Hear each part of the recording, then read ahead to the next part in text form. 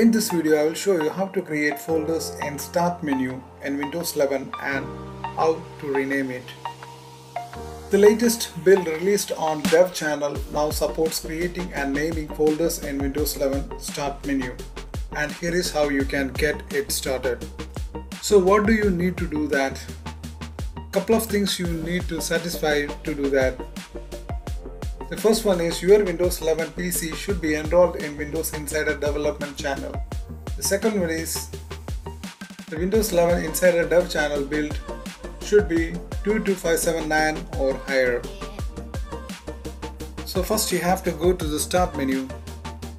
From here, click and drag a pinned item on the top of another pinned item, like this.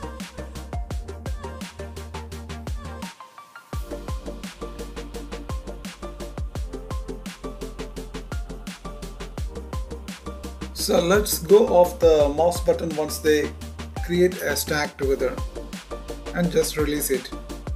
Now you can see that this is a folder. You can continue adding additional items to the folder as I have shown here. Next, how to name the folder in the Start menu. After creating the folder, you can see that it is shown as folder. To name it, just click on that folder.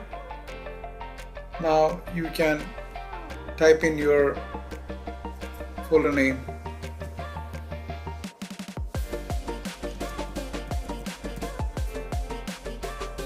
After that, just click outside. Now this is the name of the folder. Just click on the outside. You can see that the folder name is now Quick Access. Now if you want to rename it, just click on it again and just select it and rename it.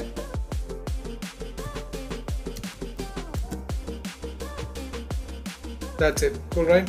Now if you want to rearrange the items in your folder, then just right click on the item, then click on Move to Front.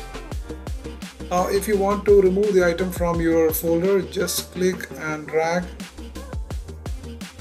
and place outside.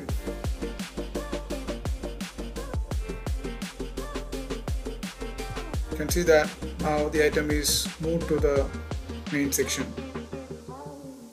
So thanks for watching this video. Please subscribe, like and share. Thank you.